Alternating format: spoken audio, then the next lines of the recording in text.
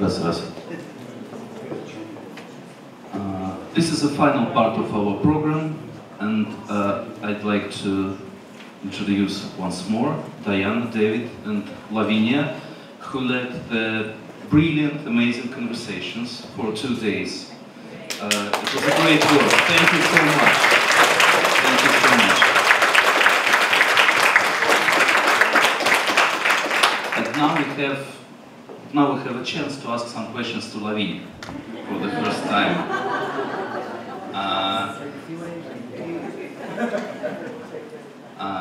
I think there would be many questions from the audience, but first of all, our discussion is called How Music Shapes Us.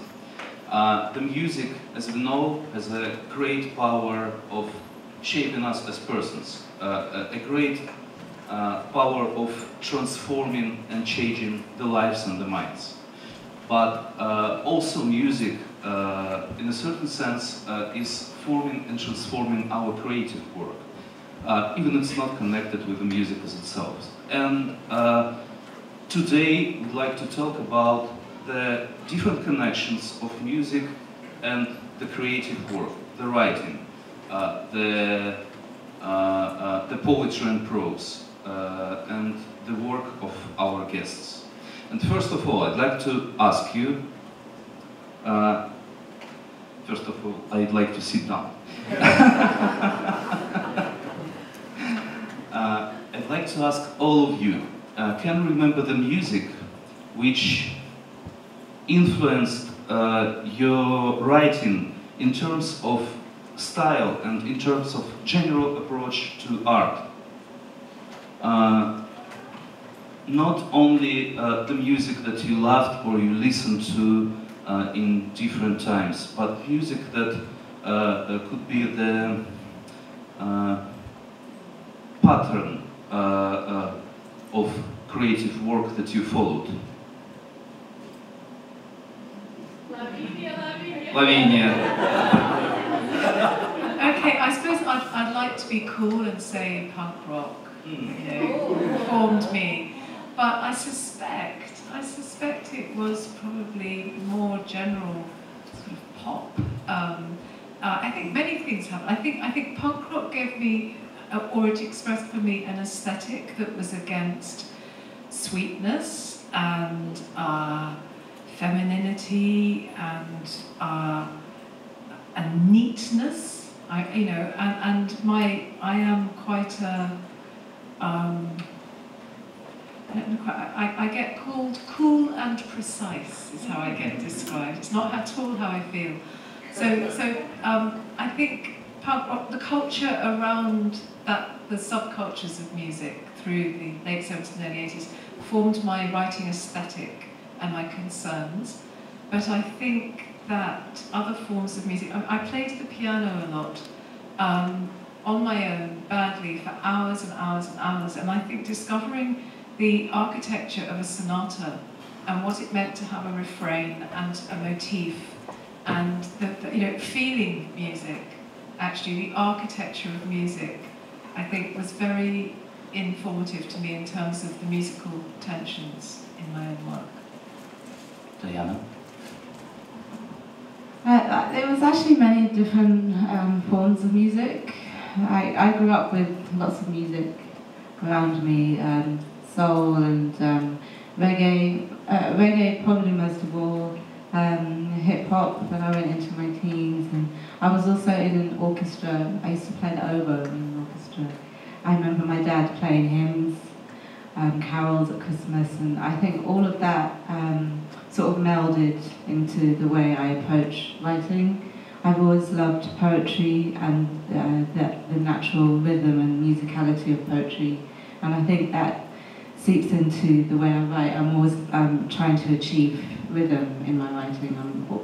I'm focusing on the way the sentences flow into one another rather than the pursuing of a story. It's more about the rhythm of the language. So I think music is just a very important part of the source of my writing. David, and you was a musician for many years, and Did your experience as a musician influence your experience as a writer? How does it connect? No. I think it influenced my music criticism, because I think it's quite good if you've not only can you play an instrument, if you've been in the back of a van and gone on tour and been in the studio and know how to use a portrait studio and have dubbed cassettes and printed posters, you're kind of aware of the mechanics. But in terms of my influence on my writing, it would definitely be free jazz and improvisation, because that's kind of how I work as a writer.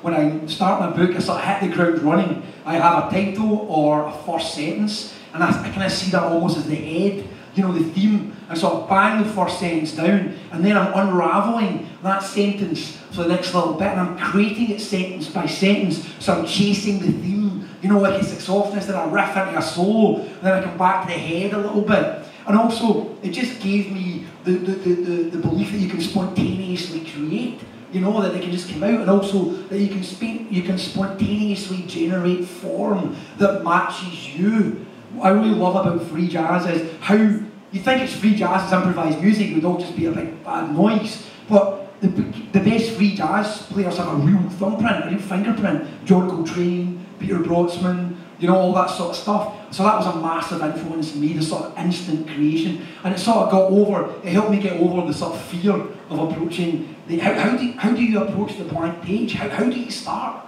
You know, well, you hit the ground running, you bang, you drop a title, and you start riffing. The free jazz is not only music, it's also, sometimes it's almost spiritual practice. A certain state of mind which allows you to approach this spontaneity, to be naive, as you told earlier. Yes, and for you, what's this state of mind, and how do you achieve it? The state of mind when I'm writing is somewhere between like something like demonic possession. A little bit. I definitely feel that I'm a sort of conduit. And I'm not sure where it's coming from. I mean, Fiona talked earlier on about how Hildegard of Bingen said that she was directly inspired by God. Well, I know the feeling. I don't know if I'm going to call it God or a holy guardian angel or I'll take from another fiction writer like Freud, the unconscious. You can call all these different things. But when I'm writing at my best, I tend to sit at the desk and I wait and I listen. And when I recognise that voice that is not me speaking, I start to take dictation. And I do see it as spiritual practice, because it's been a revelation to me that there are other voices speaking and you are able to be a conduit or a channel. And quite often when I write my books, I read them back and I'm like, holy shit, who wrote that? It certainly was not me. Or was not me, you know? Diana, you've told today that you think about, you imagine what music do your characters love, and what part do music play in your creative process? Do you hear music while writing? Do you imagine what music sounds in different episodes of your novels, or? It's not really. It's not really an intentional thing, or even an explicit thing. It's just that music is so much a part of us, and I'm writing about human beings and human experience, and music is so deeply tied in with that. So there's always a musical presence in there, and I do tend, as I'm writing, a project does tend to develop its own natural soundtrack and theme songs that I when I hear them, it immediately connects me to the work and makes the work seem possible. Because often the work doesn't seem possible, it feels difficult. And music always makes it flow, always makes it feel easy. Your process actually really terrifies me. I just cannot imagine writing in that way, just not knowing where I'm going. I need structures in place, and I need frameworks in place, and the music helps me sort of keep faith in that structure and keep aiming for that structure. But something has to be there already, and music kind of holds my hand through it and helps me keep the thread. Lavinia, and what about you? what about your creative process? Does it have any musical element in it? And do you hear music behind your texts, behind your poems? I don't hear other music behind my poems. I'm listening to the music that's emerging out of the poem, and I would say that music is there from the first phrase. I can't sit down and say, I'm going to write a sonnet.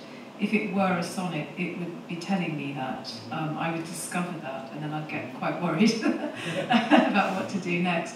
But I think my process is in a way a combination of what's being described.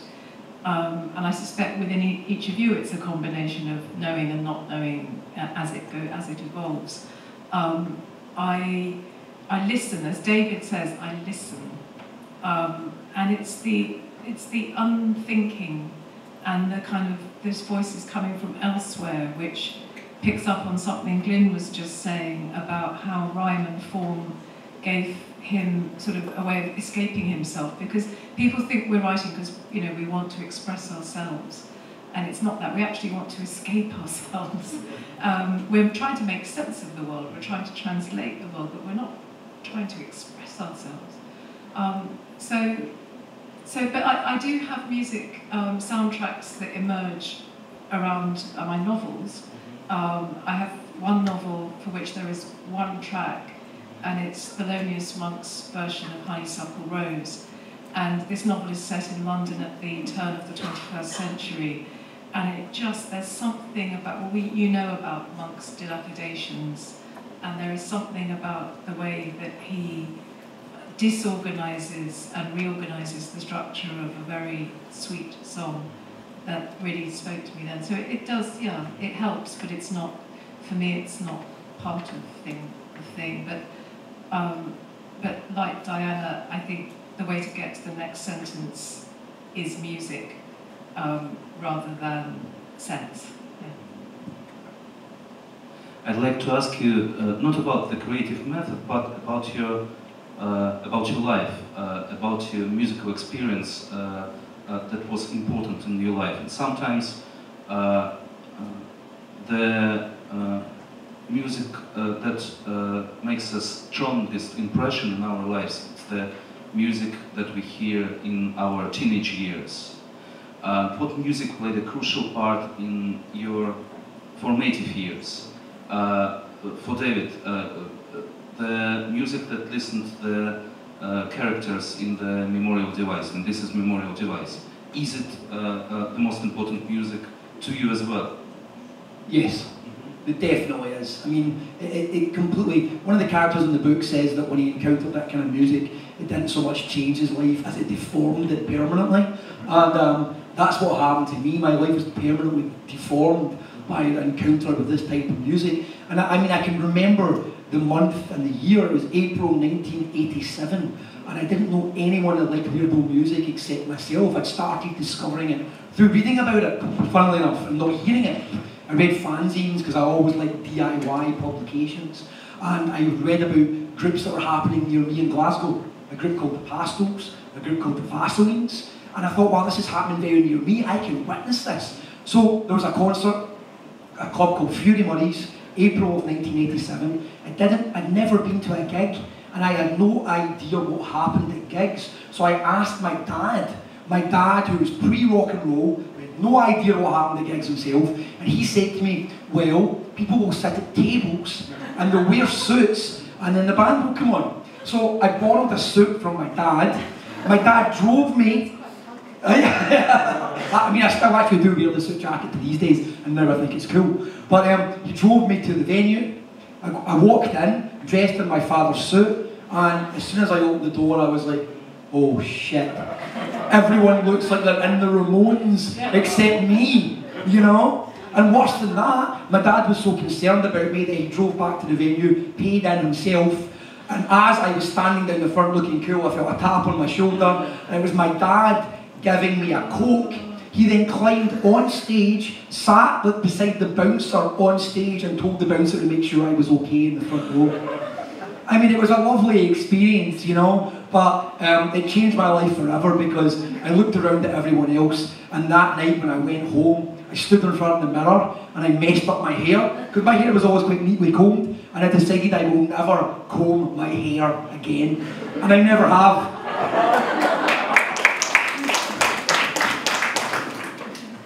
Diana, can you remember such a strong musical experience, the music that made a great impression on you in your teenage years? As I said before, it wasn't one particular artist, there were a few of them. I was crazy about Prince and Maxi Priest. I had huge crushes on both of them. I also had a huge crush on Marty Pello from Wet Wet Wet. And my friends often say that I have really bad taste in music because I have this very eclectic way of listening to music. One minute I listen to a folk song, and next minute I'll listen to a really hardcore Public Enemy song. And that's the way I came across music from a very young age. It was always lots of different things influencing me, but it also seemed to be very connected with the idea of romance. I was in love with the musician that I listened to as well. I had a similar experience to David, only my dad didn't turn up. I'm so touched by your father doing that. It's just, yeah, really lovely. My father did other helpful things, but he didn't turn up at gigs.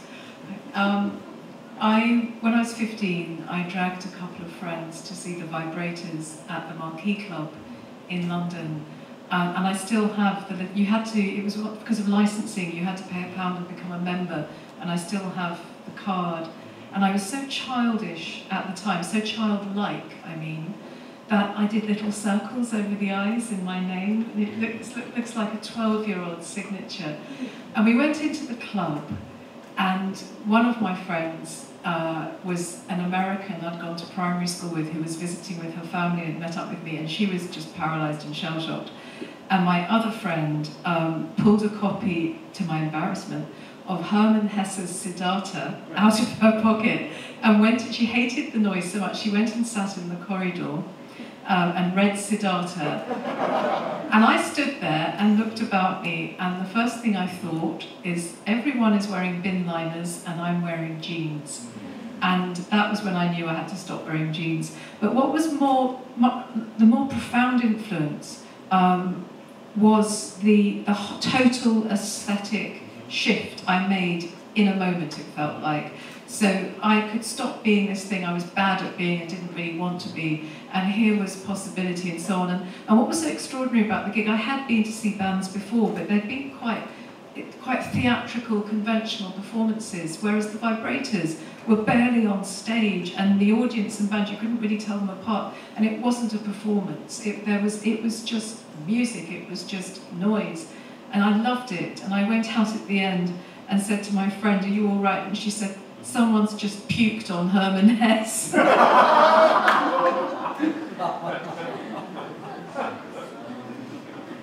Thank you.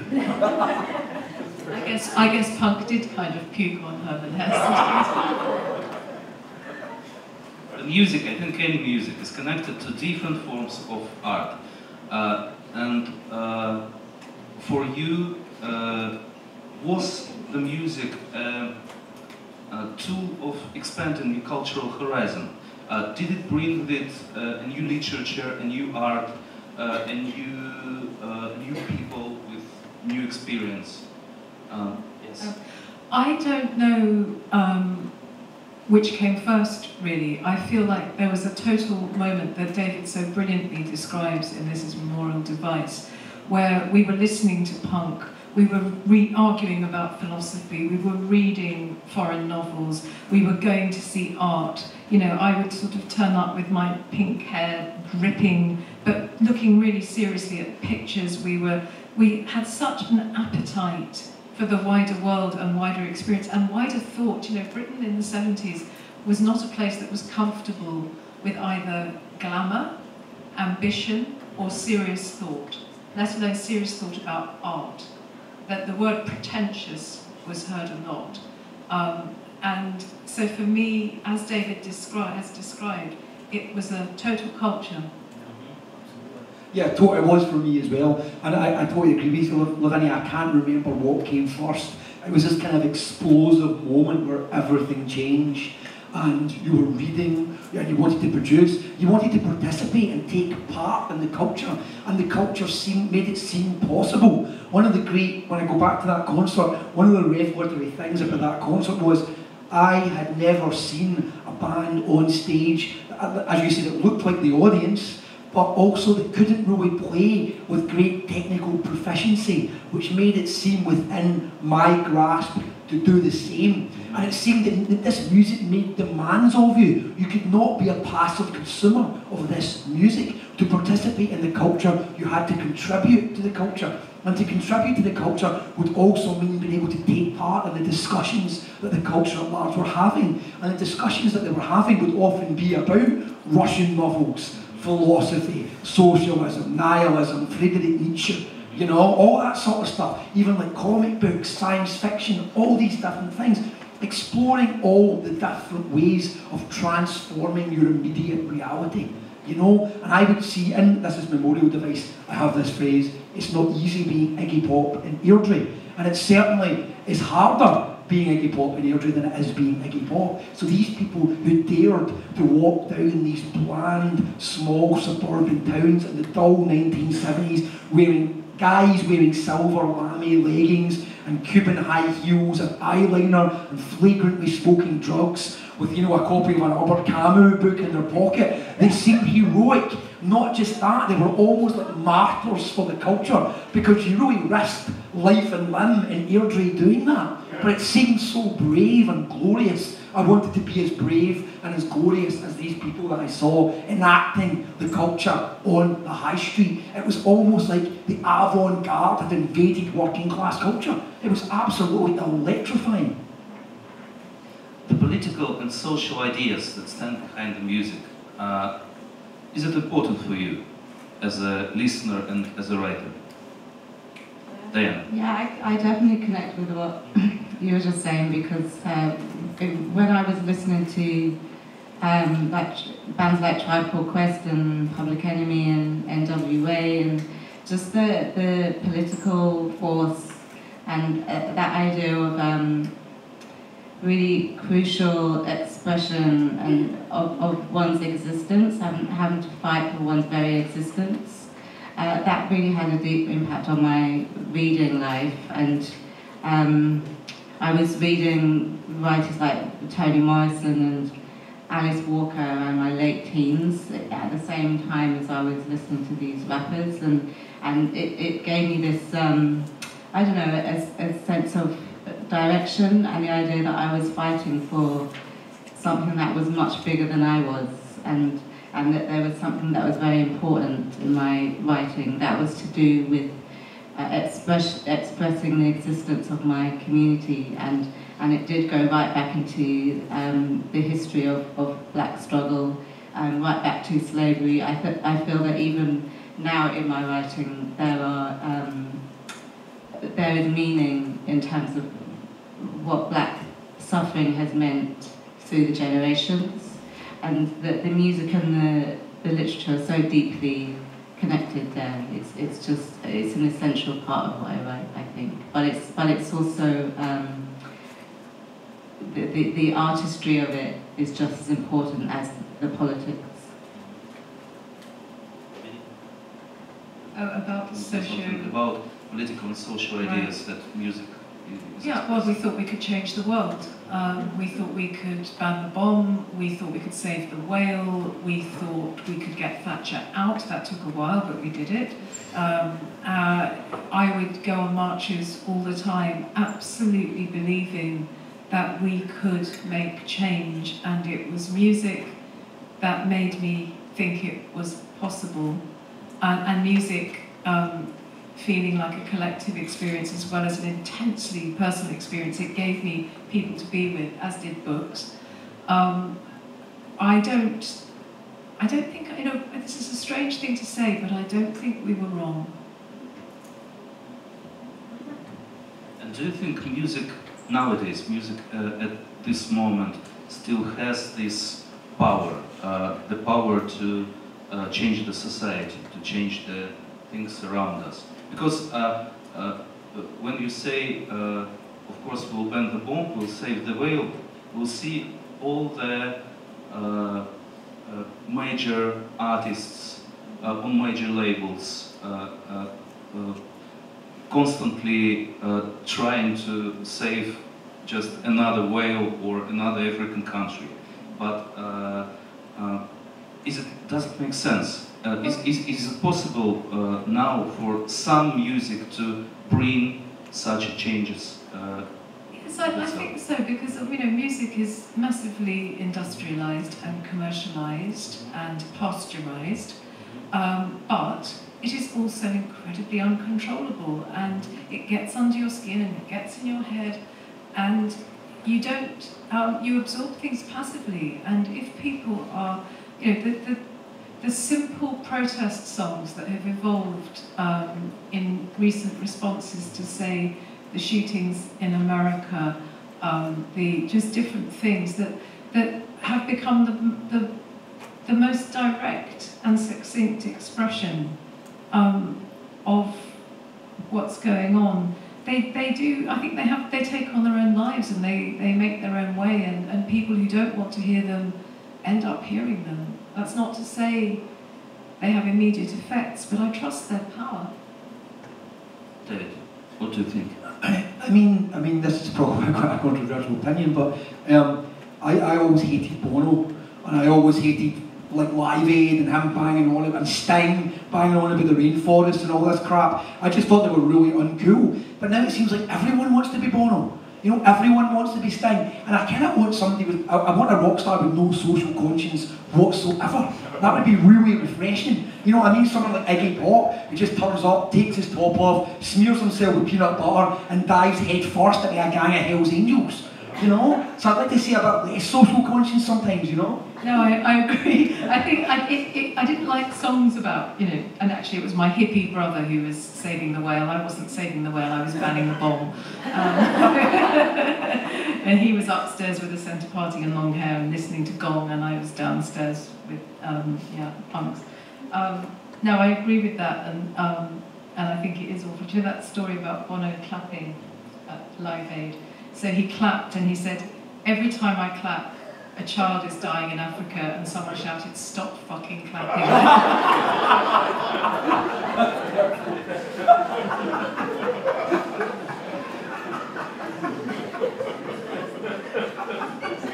That's so good.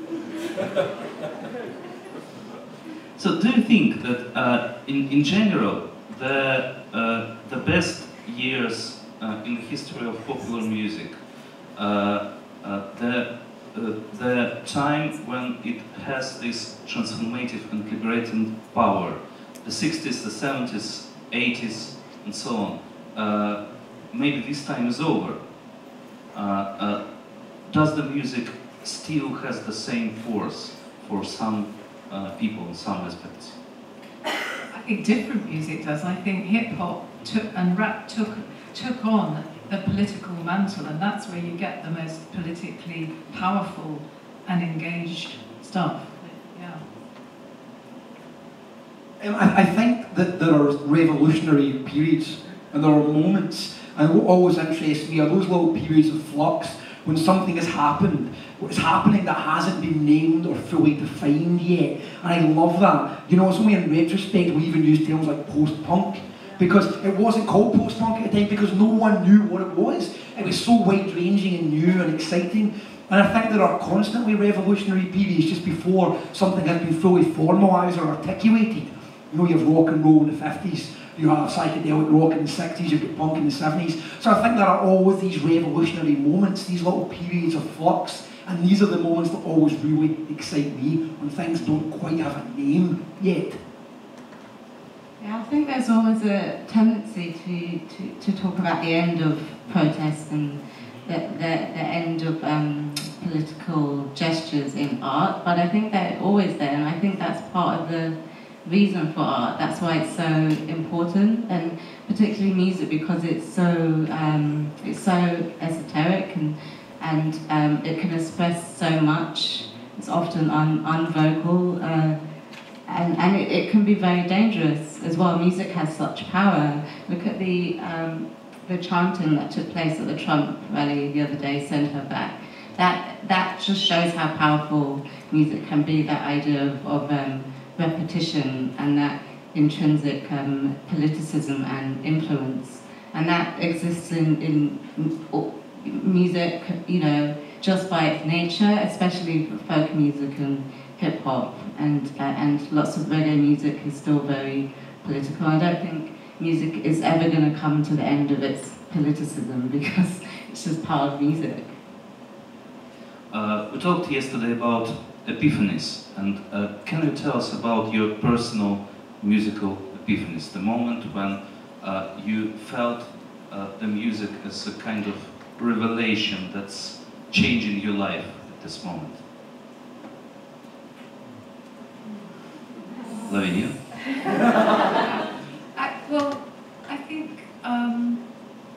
I think again, the idea of something changing your life is something you see in quite long retrospect. So I couldn't say that certain moments changed my life, but I can think of moments where I felt that I was having a very powerful sense of illumination that would profoundly change me.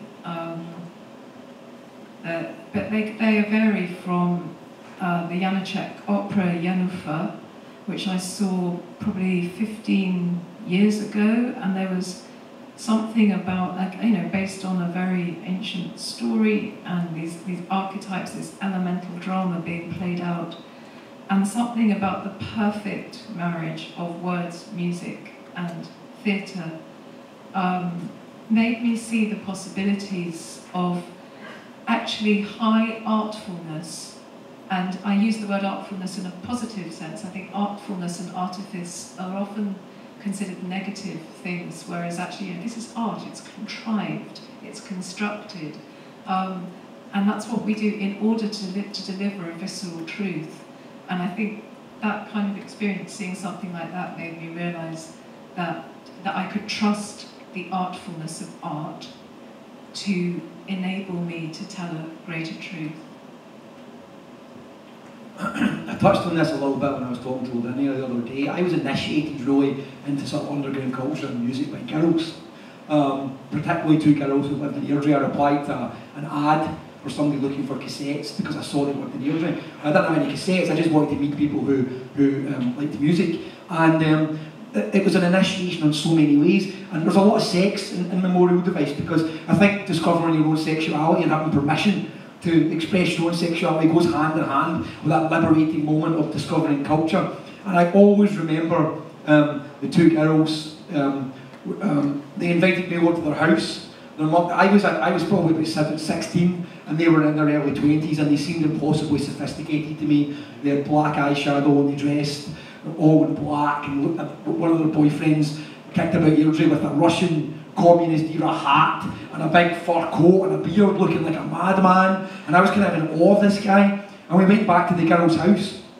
and they put on a Velvet Underground compilation, and I'd never heard this before. And it's songs about heroin and things, and I was like, oh my god, these girls are listening to songs about heroin and stuff. And I always remember as we walked through the kitchen, heroin on in the background, there was a breakfast bar in the kitchen, or a place where you sit and have your breakfast. And one of the girls casually said, I fucked my boyfriend on that breakfast bar yesterday. And I remember me thinking, oh my god, she has sex on a breakfast bar. These people are outlaws, you know? So this was the moment. It was more than even just music. The soundtrack was there, but it was an initiation into this impossibly exciting and dangerous world, you know?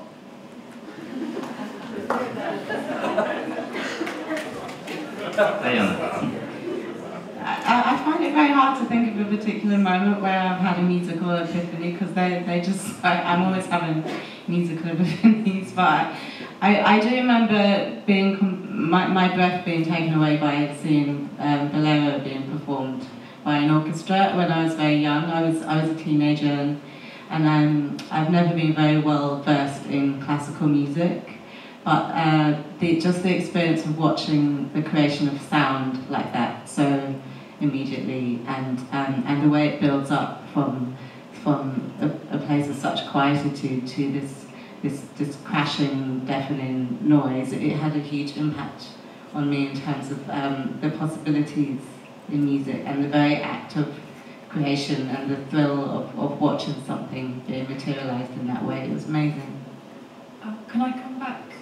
There was David's story reminded me of the opposite almost, which is an experience of young men and young women together in a room alone, but just listening. There's a wonderful play by Jim Cartwright called Road, and there's a scene in Road where 2 boys and 2 girls are in a room and they sit apart and they're listening to Otis Redding's Trial of Tenderness, and they're drinking, and nothing happens, but everything happens. That's what it is. And it particularly spoke to me because when I was 14, a friend of mine was going out with a boy whose big brother had, left home and had his own flat, which was an extraordinary thing. And we went round to his flat, and he was earning good money. I think he was slightly crooked and didn't ask too much about what he was doing. But he had outfitted a white room with a white shag pile carpet. So you've got this, and he'd bought the most amazing stereo, and I'd never heard records on a good stereo.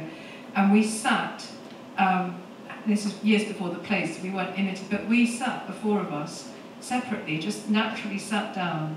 And it was my first experience, and he put on Earth, Wind and Fire, That's the Way of the World, which is a track I want played at my funeral, as my family know.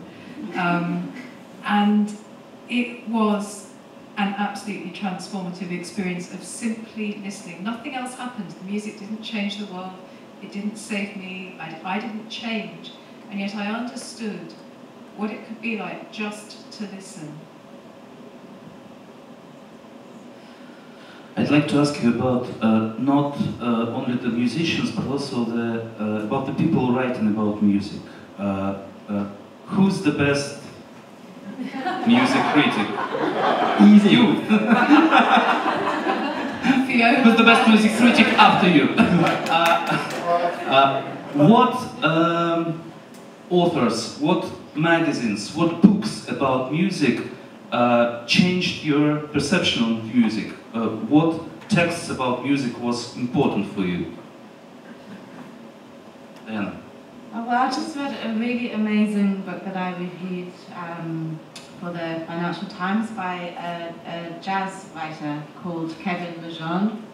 He writes about jazz, but also soul and other forms of black music, but specifically about jazz. But he's written this incredible history of Black British music, and it's in 2 volumes. I've just read the first volume. I think he's working on the second volume, but it just has an incredible scope. It goes right back to the beginnings of the black presence in Britain in the courts, and it goes right through to Windrush and the development of different forms of music like bebop and reggae, and he talks about the Black American musical scene and the impact that had in Britain, and just the scope of it was so huge. So it has this incredible historical knowledge, but there's a very special way that he writes about music. He describes music so beautifully, and that's a really hard thing to do, to describe music. And so yeah, I'd really, really recommend that book. I mean, for me, hands down, the greatest rock critic of the 20th century is Lester Bangs.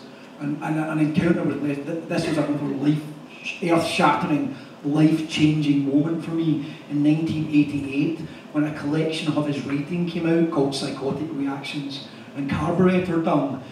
Bangs was an American writer. He wrote for magazines like Cream. If you've ever seen a film called Almost Famous by Cameron Crowe, someone actually plays Lester Bangs in that film. And his writing was just, I liked his writing. I liked reading about the music that he wrote about as much as I liked listening to it. And the thing about Bangs was, this is what inspired me to write about music, but I never thought of myself as a critic, because I wasn't really there to criticise. I thought of myself as an evangelist.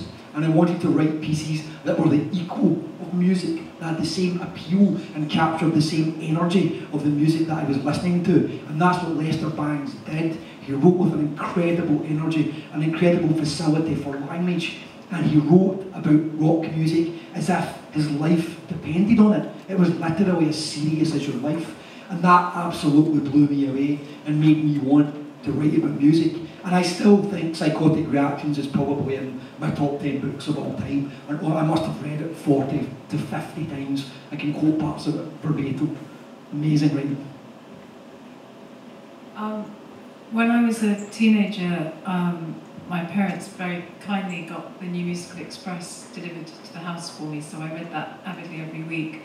And my father, neither of my parents, annoyingly, they were not shocked at all by my pink hair and my plastic trousers. They just kind of passed the gravy, you know. And they were very tolerant. But the one thing my father couldn't bear was the prose in the New Musical Express. He'd pick it up and say, "This is just such bad writing." And in many instances, he was right. I mean, there was this liberation of the music review and music criticism into this writing that pulled quite unselfconsciously on all the kind of cultural aspects we've talked about, you know, philosophy, etc. But my God, it very quickly developed its cliches and its tropes and its posturing. And I get sent a lot of books written down 99% by men about the music of the 60s, 70s, 80s. And many of them still can't escape from the gestures that they were making, the kind of hyperbolic, overblown, theatrical, clever boy gestures they were making back then that I at the time thought were incredibly, you know, clever. But I agree that, I mean, Lester Bangs he's a person apart, and I think a lot of them were trying to be Lester Bangs, but didn't understand you can't be Lester Bangs unless you're Lester Bangs. So I'm quite resistant to the conventions of writing about contemporary music, contemporary pop music. Actually, I'm writing about pop, rock, whatever. And you get these books and they have these ridiculously overheated titles, and you open the first page and it's the most florid sentence, and it just annoys me, or exhausts me. But a book, to give you an example of two really good books, three things, okay. Carrie Brownstein's book, Hunger Made Me a Modern Girl, Sleater Kinney, the band, that she's in, her book about getting into a band is fantastic. Hunger Made Me a Modern Girl. And Janice Galloway, who I believe you had here, her novel, Clara, about Clara Schumann, I think is a masterpiece. And as an expression of music within the description of a musical narrative, I think it's extraordinary. And the guy who used to be the New Yorker pop critic and now writes independently, Sasha Frere Jones, is an extraordinary writer on music, from whom you always learn more than you do just about music.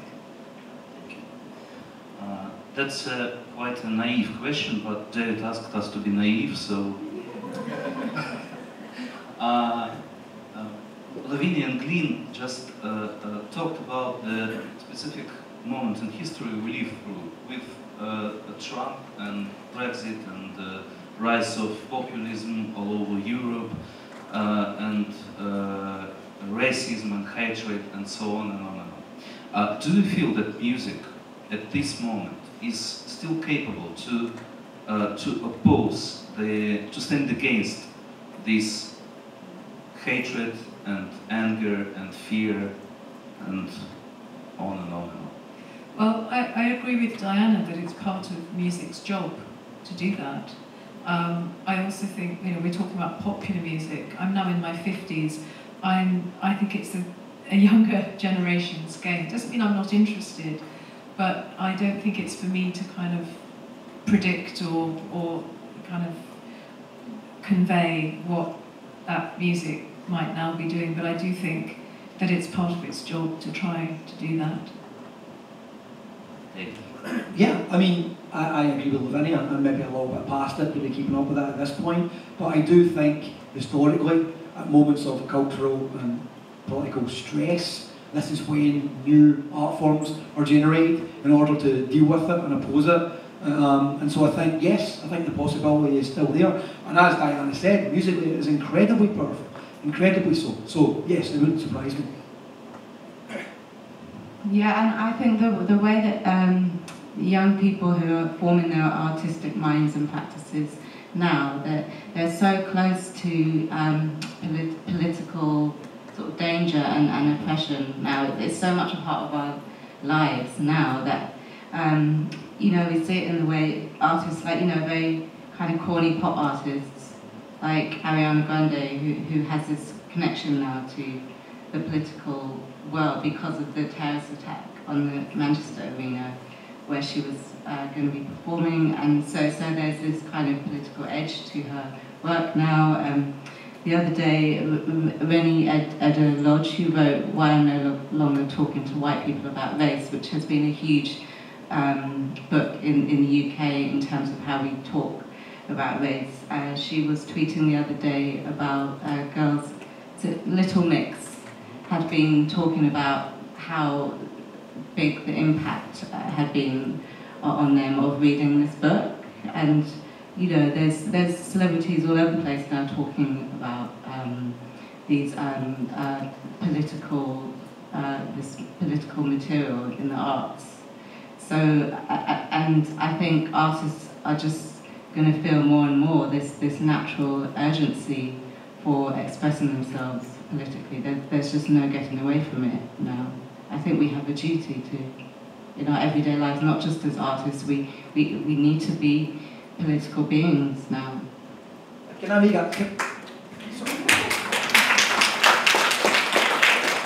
make a slightly contrary point as well, though? I mean, I still believe in the relatively untouched utopia of childhood, and when I hear about pop stars that young people are immediately talking about politics, I think it would be nice if children had a little bit of a protected time where they weren't immediately politicised.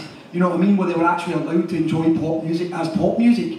You know, because I think that childhood, there's an aspect of childhood where it should be sheltered off from this a little bit. There is a time and a place for politics. We'll get old enough to deal with it, but I still think it's important to have uncomplicatedly joyful, celebratory pop music that does not have a political conscience for kids. Thank you. Do you have questions? This is last call, last 15 or 20 minutes, last chance to talk to our beautiful guests. Natasha. Okay. Thank you for brilliant discussions. It's the last opportunity to say thank you to all of you. I want to continue the topic of dead poets and dead musicians. So if speaking of drinks with dead musicians, or maybe wider rock concerts and so on, what concert of dead or alive musicians you want for surely visit? Maybe it was the concert that you've already visited, or maybe not, but what concert you want, with all your heart, you want to visit, and why? Such difficult questions. I mean, they're sort of asking us to pinpoint particular, you know, like our best this, or I find that really difficult. No, it's not pressure. Yeah, it's hard to, yeah. Somebody else wants to answer first.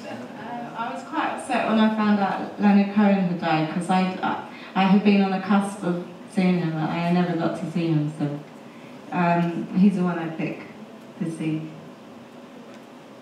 I was going to see the Velvet Underground, but then I remembered I actually did see them, because they reformed and they played at Edinburgh Playhouse around about 1996 or something like that, and I saw Loreen many, many times. I kind of, although I love punk and post-punk, I'm kind of like a hippie at heart. You know, my house is like a hippie crash pad. I love I love that whole San Francisco scene and stuff like that. So I would love to go back to San Francisco round about, say, 67, Summer Love, and I'd love to see a bill at one of the big ballrooms there with like the Grateful Dead, Quicksilver Messenger Service, Jefferson Airplane, all these kind of side groups. Because again, this was another moment of cultural revolution. I absolutely love it, and I love the Jam. I love it comes from loving the improvised music. I love the endless 3-hour jam concerts that the Dead would play. So I'd love to go back to that, not just to hear the music, but just to experience the vibe. You know what I mean? Yeah, I think what comes to mind is when I grew up in Camden Town in London and then moved out to the country when I was 11. And in Camden Town, I can remember when I was about 10 that I'd walk past this venue called the Roundhouse where I used to go with this children's music group and do things. And at the end of the day, and I would get glimpses of the glam rock scene, the folk scene, particularly David Bowie and Mark Bolan, just at the point where they were beginning to become stars. And I had a sense, and I would see the audience and I would see this extraordinary, again, the kind of androgyny. I mean, with punk and with glam, one of the things that attracted me was, and with the New Romantics later, was this kind of moment of androgyny and these very feminine men with makeup and so on. And I do think that I always thought that I will, in a couple of years, be old enough to go in and hear these people. And then we moved out to Essex and they moved on from the Roundhouse and I never heard either of them.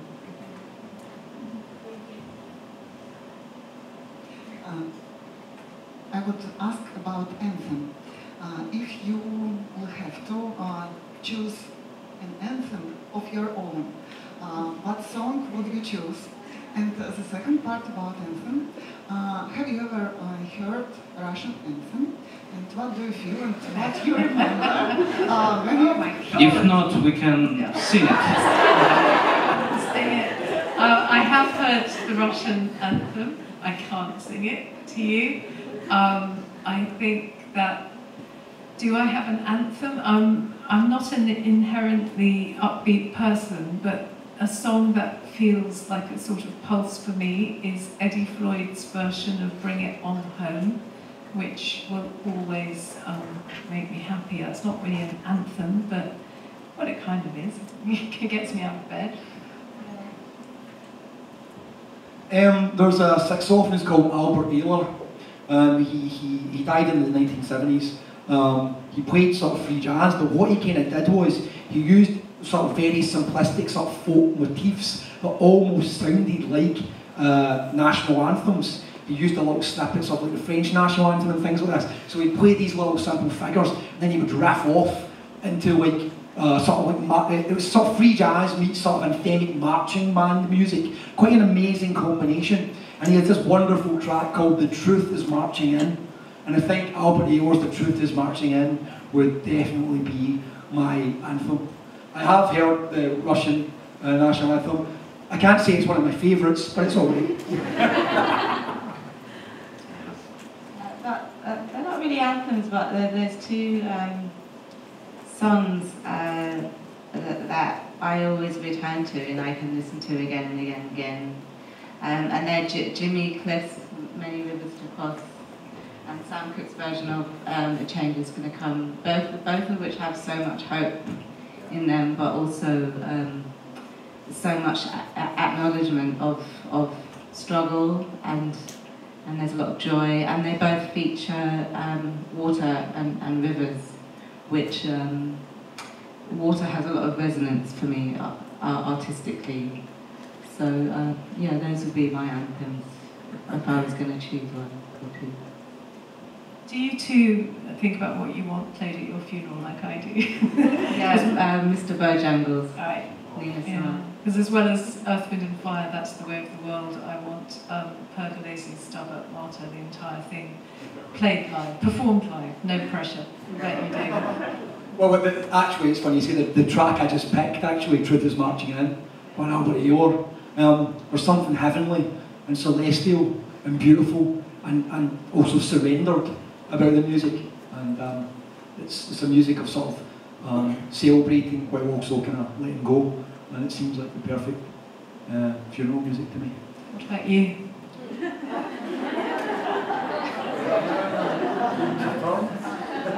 I wasn't ready for this question. I have. The Russian anthem. Yes.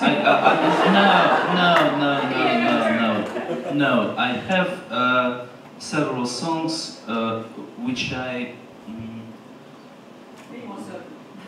Which I feel as my own, as similar to my essence in a way, and I can remember. It's also quite a naive choice, but it's Cocteau Twins and the first song from the album Le Bel Mol, 1988. This kind of ethereal, bittersweet, sad and out of this world song. It's quite a bossy thing though to expect people to play a particular song at your funeral. I mean, what would you do? It's your funeral. It's my funeral. Is it in your will? Do you put it in your will? I mean, how do you make sure they're going to play it? So what if Put they it don't? in your will. Or just like me, keep telling them.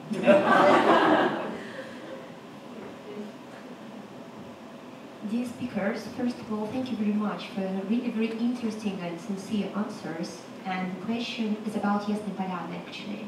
What melodies, what music actually does it bear in your minds, this place, when you like walk the paths of Tolstoy and everything? So, what do you think of you?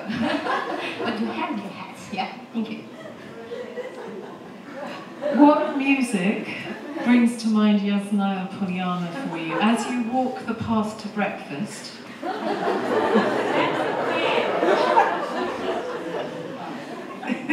Did you say Dancing Queen? Yeah. I think it will forever be associated in my mind with Dancing Queen. Yes. Yeah, ditto. Yeah. We say the anthem of Yasnaya Polyana is Dancing Queen. Today we have a chance to change the tune. Thank you very much for everything. My question is a bit philosophical. Lavinia, you said that it is more escape than expression. However, for me, a form, including music, is definitely connected with expression. So why do we need form for escape? Well, we need a vehicle. We need an instrument. I think I was trying to distinguish between simple expression, because yes, any production, artistic production is expression, and the need within the process of making the poem or writing the song to set yourself aside. You start within yourself and then you move out of yourself, and that is the escape from the self. But the work you produce should always be anchored deep in the self. The poet Rainer Maria Rilke has a sentence in his Letters to a Young Poet where he talks about going to the roots of the tree in your heart. And it was one of those things that it took me about 20 years of pondering to figure out what I think he might mean, which is that art is about essential experience. So you go to your heart, you start in your heart, you start with yourself, but something has grown there and taken shape, so you're not just getting hold of abstract feelings, you're working with something formed, memory, association, narrative, whatever, an emblem, something has formed. But you don't just work with that, you go to the roots of that. You go deeper than the subject, to the experience that your reader will connect with. Okay, if music helps us to express feelings, yeah, or to feel deeper something, can music be separated from feelings? Can music express something like pure music, I mean, something like indifference? Or if music can't express, or if music should express feelings, can it express all feelings, like hatred? Or if it can't without words, so in such cases we need, as Lavinia, you said, sometimes we need a perfect marriage of words and music. Sometimes only music doesn't work. So can music do everything? Yes. I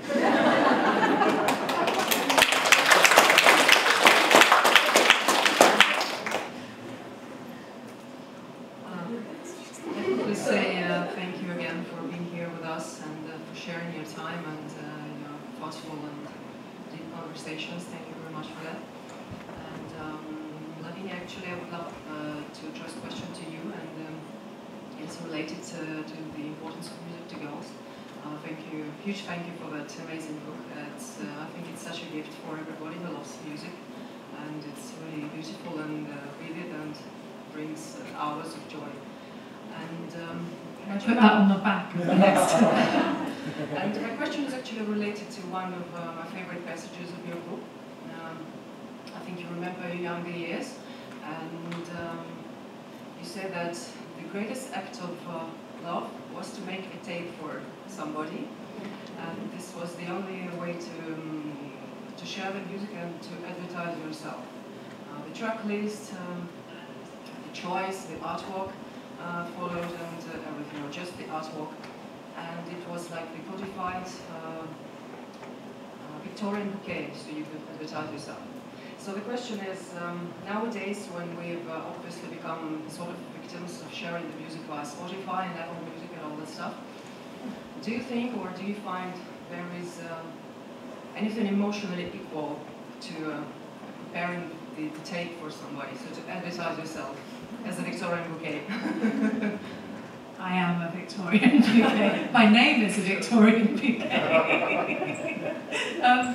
I think that music can still do all of those things, and I don't want to be nostalgic or sentimental about these wonderful concrete forms we had, you know, the mixtape, the cassette, because they were really hard work in lining up the tracks. Like a ritual, actually. Sorry? It was like a ritual. Yes, and I think that rituals and taking time to make something you give somebody is important.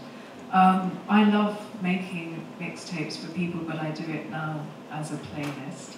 And it does feel, it's quite dangerous because you can move too quickly, you can kind of shuffle around. It's like writing on a computer anyway, you know, you can very quickly edit and things get deleted and you get lost.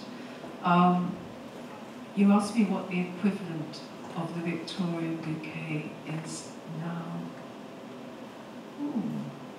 I don't know. I really don't know how, because I'm not advertising myself anymore. I mean, what could it be so to get you astonished, probably? To astonish me. Yeah. I think if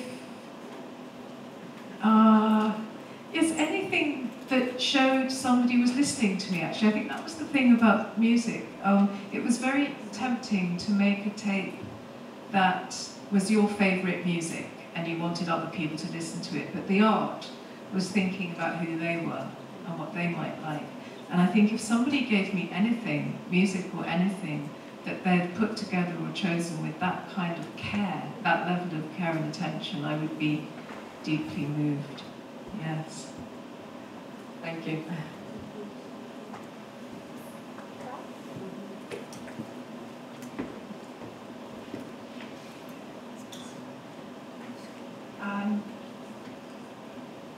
I would like to know if your musical tastes have changed at a certain point in your life, if they changed at all. Do you still listen to the same thing as when you were teenagers? Or how, why, at what point was there a crucial turning point when your musical tastes changed? I mean, my mum always complains about me that I'm the same person I was when I was 16 years old.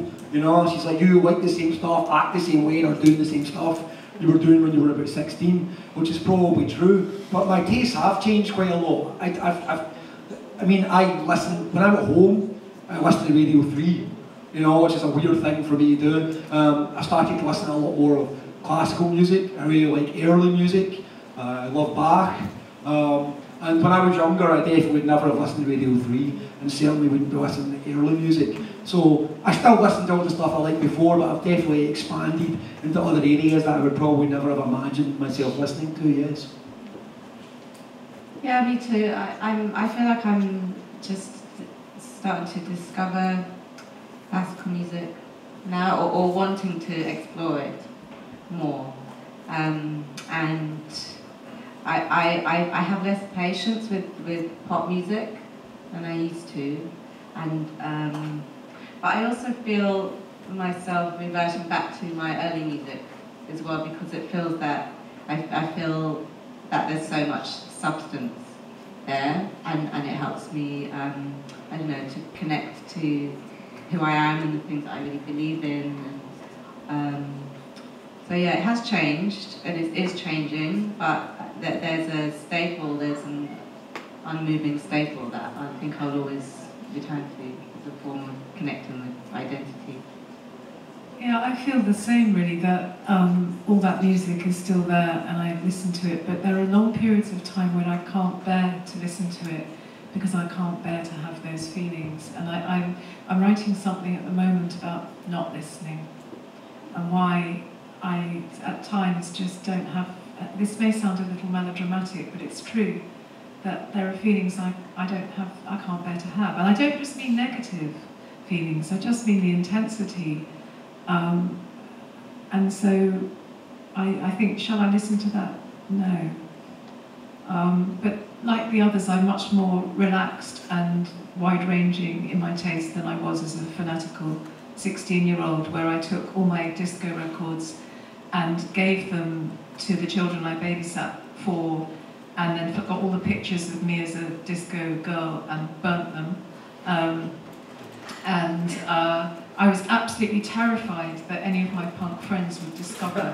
But I did hide in the back of my wardrobe certain key records, you know, Marvin Gaye, various things that were held on to. But it was so lovely watching my daughter grow up and her just reaching across all these different musics and not worrying about it, just in the same way that we all felt we had to dress alike to some extent. And my daughter and her friends all have their own style. Yeah. Any questions?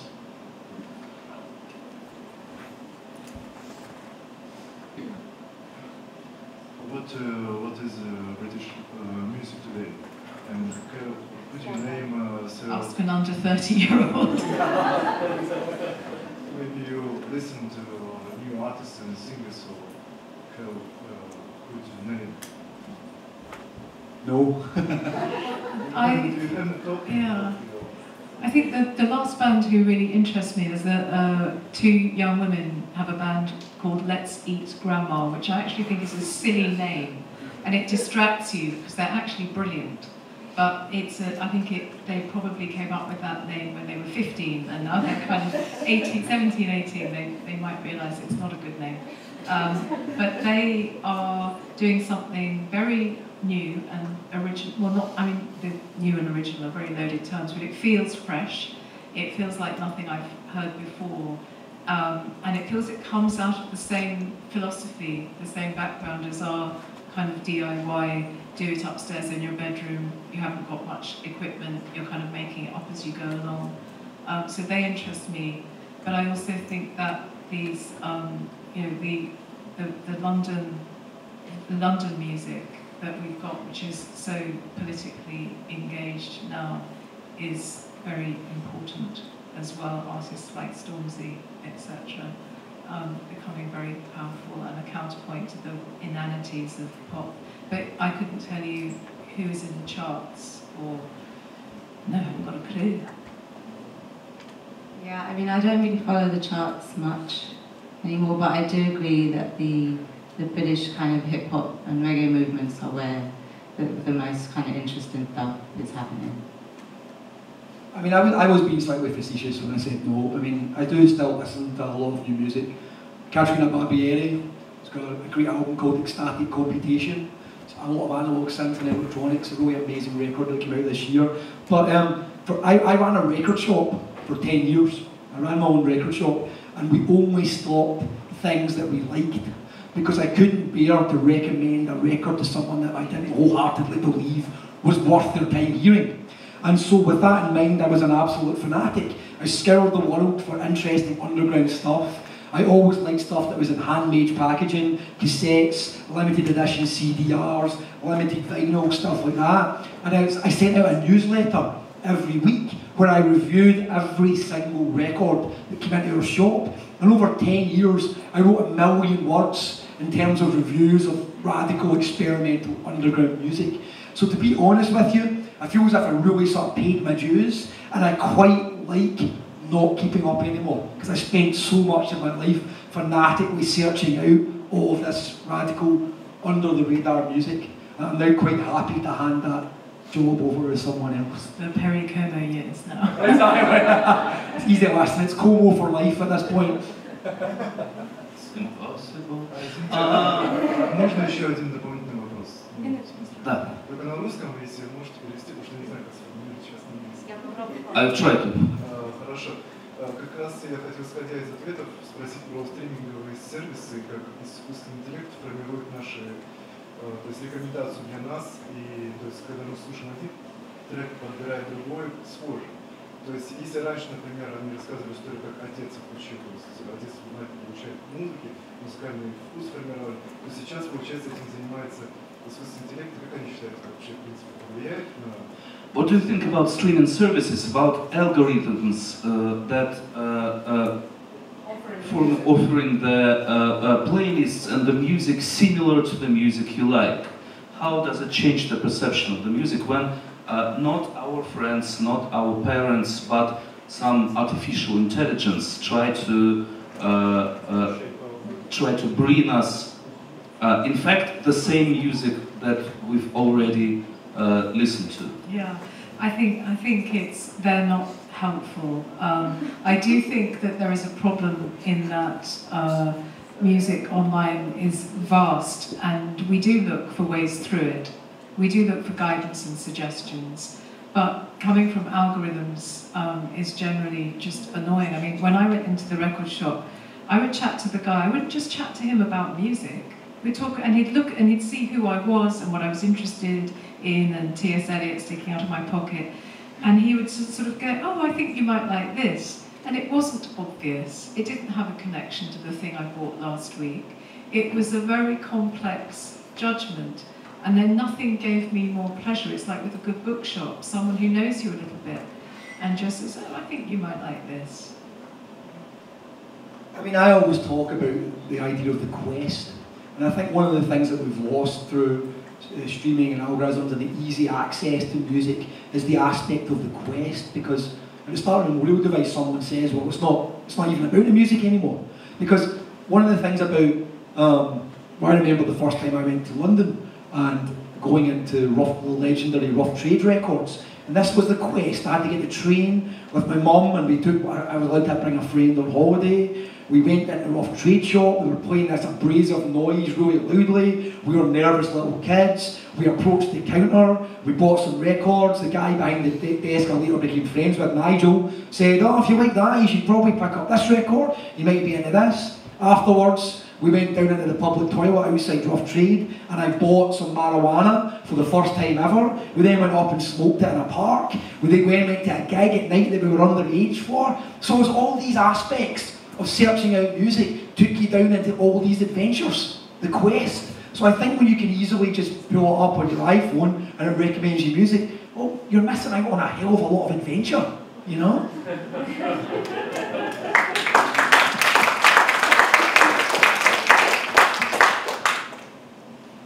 Yeah, I think that's partly why I've been returning to earlier music, because of that quest of wanting to find my own way back. And I don't necessarily, when I download things, I don't actually take much notice of what is suggested to me, because usually it sends me back to what I really want to hear. So I don't think we ever lose our sense of our own identity, our artistic identities. We know what we want to hear, despite the algorithms and the suggested playlists. We still have our own independence of thought, you know.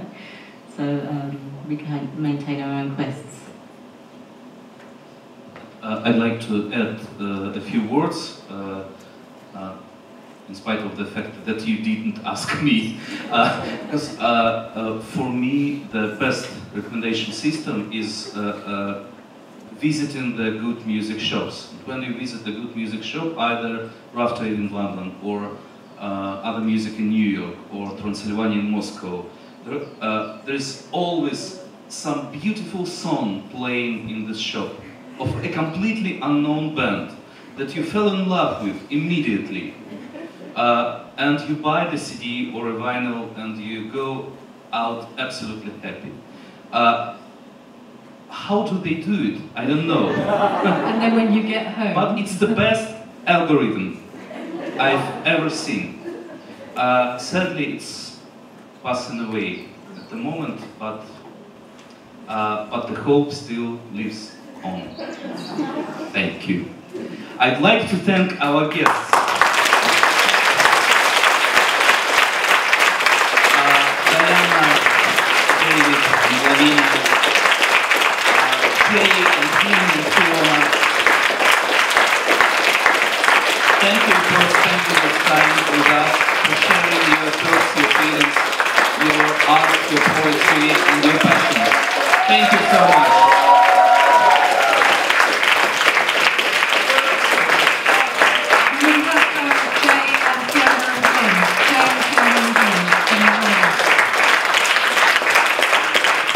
Let me thank all the people from Ясная Поляна and from Ведущий who made this possible.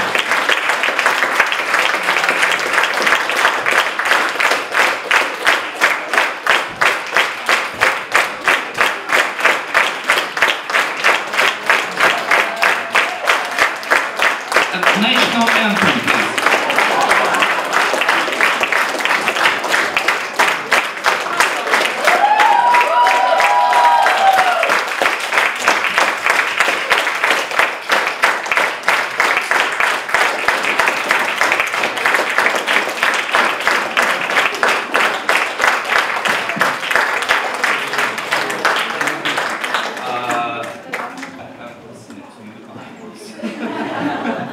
Can I say a few words on behalf of us all? Just, not yet. I don't know, so we suggest having a small break and then coming back for the final. Let's hold the moment now.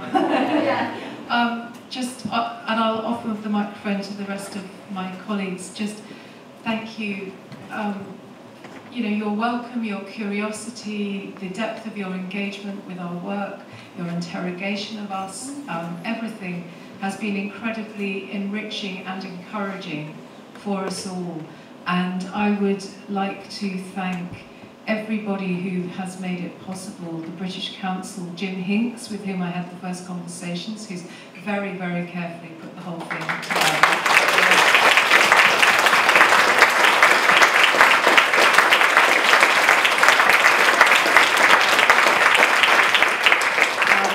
Lydia Cassed, who I want to organise my life.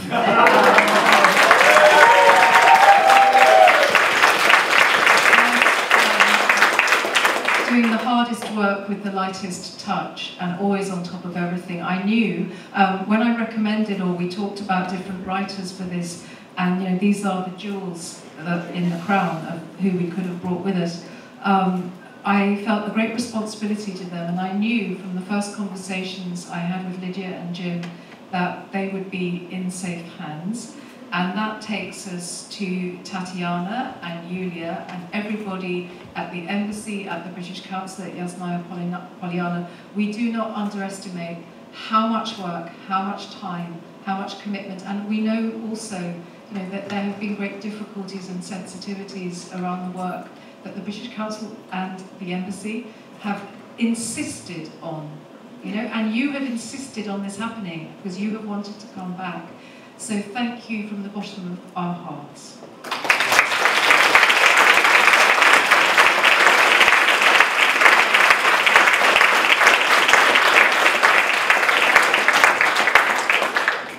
I don't have a huge amount to say. I think I've learned so much from being here.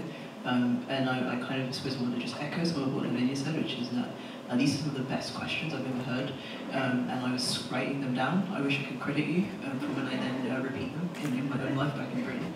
But I think it's been one of the richest and most wonderful, actually, experiences I've had, where it feels like a genuine cultural exchange. And I kind of hope to come back as well. Like I said to some people, my image of Russia was this vast, empty land where Lenin was still alive. And that's completely wrong, I know, but it's it's so nice to come here and have such a lovely welcome, and also speak with such lovely people. I don't think I'd really spoken to any of you before, and now it feels like we're all like very good friends, friends with you all too. So thank you so much.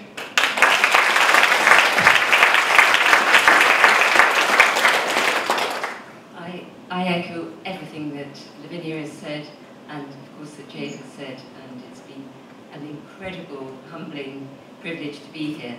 And I can only say that in all the time I've been doing what I do, no one has ever asked me why I do it or how I do it. And you've been absolutely interested in a way that has stimulated me to go on doing it. So thank you.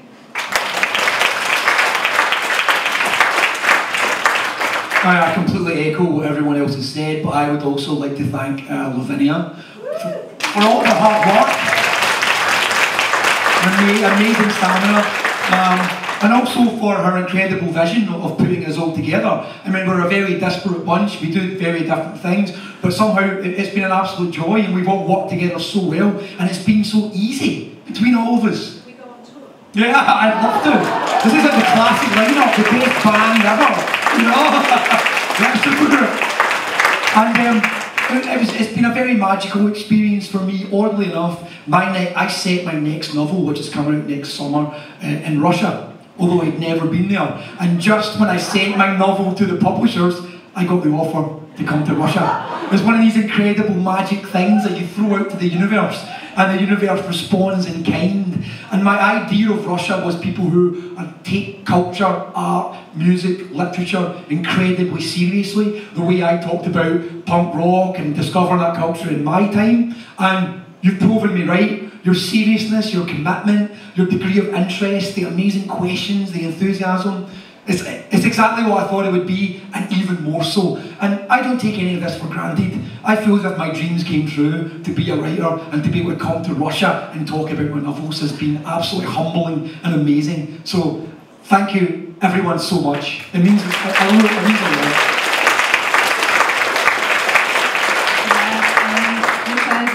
Ditto. I agree with everything. You've been one of the most incredible audiences, so warm and generous and intelligent, and I feel very inspired. I'm going to go home and feel like I'm going to do some wonderful writing. And it's been so well organised, and I love the fact that we've been able to go to museums, and it was a very special thing for me to go to home. That was one of the best experiences in my writing life. So thank you for organising our own sort of artistic enrichment around our work here. And it's also been incredible sharing this stage with you guys. I feel like I've been enriched by listening to you, and you're all incredible.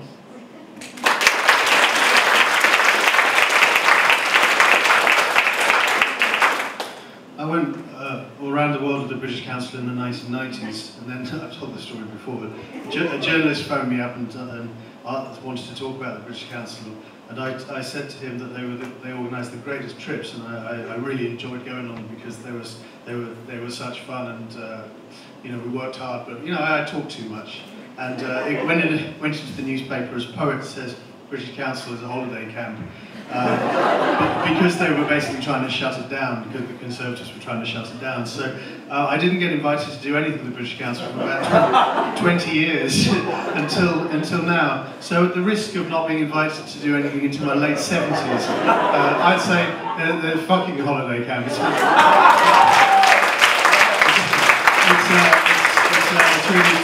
really fantastic. Thanks you to all of you who came and all of you who helped to organise it. And I'd just like to say that I think perhaps all of us together know where the little green stick is buried.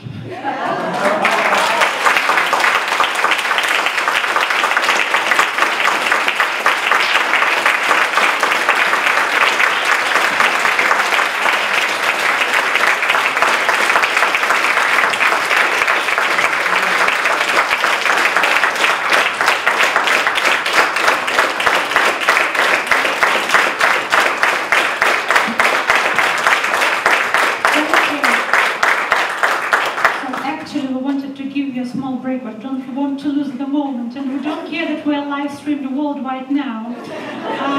So to end up on this particular discussion, I think we couldn't wish the best, the better summary of what we've been talking about here during 3 days. So particular thanks to Yury Saprykin, who is a master of the talk.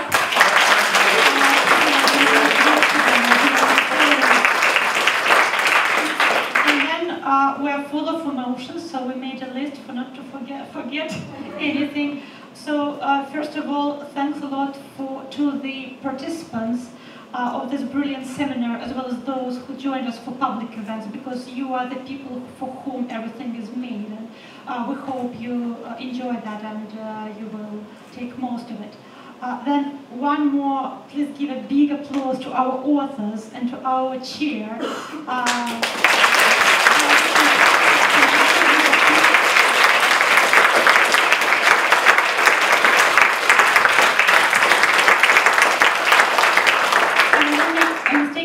You are always welcome back to Russia, and particularly to Yasnaya Polyana.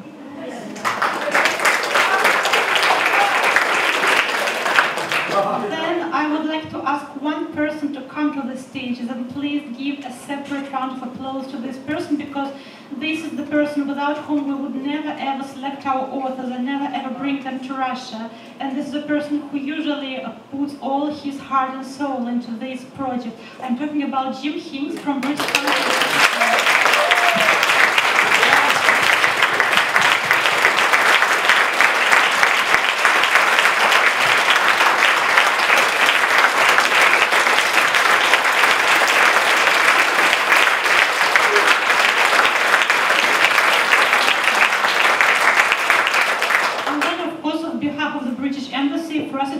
It is a very important project, and I think everybody in the team will join me. This year we have a big year-long project called UK Russian Year of Music, and this project is one of the highlights, so we were very attentively, carefully preparing for it, and we really enjoyed how it went. So I think I won't mistake if I say that it was, and it is a success. So we hope it will repeat, not only next year, but it is an annual event, and we plan to keep moving further. Thank you for making it possible. Thanks a lot to our partners in Ясная Поляна, to the whole team, Julia, Katya, Polyana, Sveta, Igor, everybody who was involved. Thank you very much.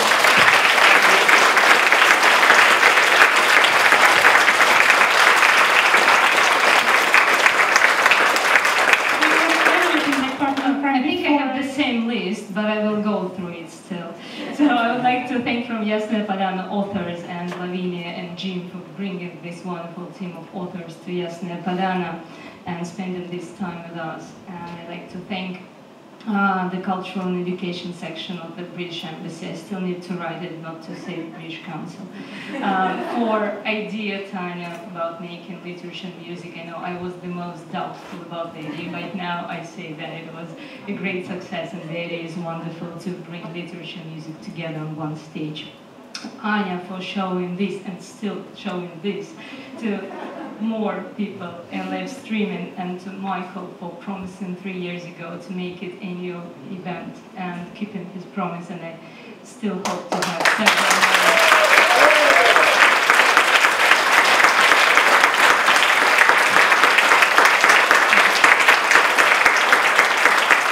Special thanks and my heart, and I think the heart of everyone, to Lydia, who is always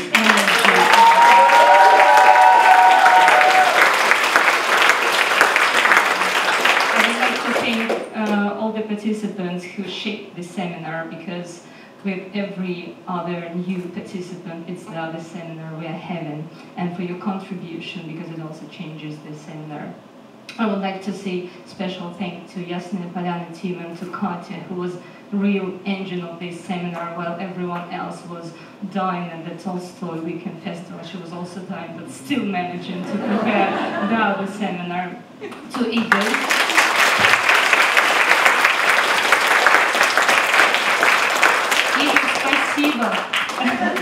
Trigger, without whom we wouldn't have light, sound, video, and what is maybe most important, we wouldn't have yesterday's disco party.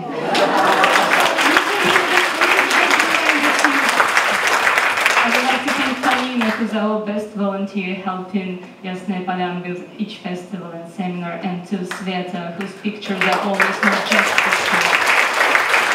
There are so many people people behind the stage that we don't see, but who took care about our food and room and tour. And I would also say final thank you to Yury Saprykin, who made, I think, special final discussion, which was one of the most successful discussions I've heard. Thank you. Thank you. Thank you so much.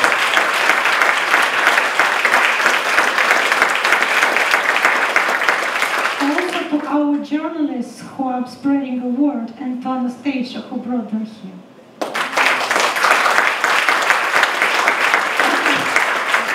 So what's next? So now we will be giving you certificates proving that you really did take part in this seminar, together with acts of acceptance which need to sign and give back either to Katya or to me or to Julia or to any person with red badge. After that, we suggest a usual traditional group picture in front of this building, and then the bus will be arranged to go to dinner, which will be at 7 instead of 7:30, so that the quiz could begin at 8.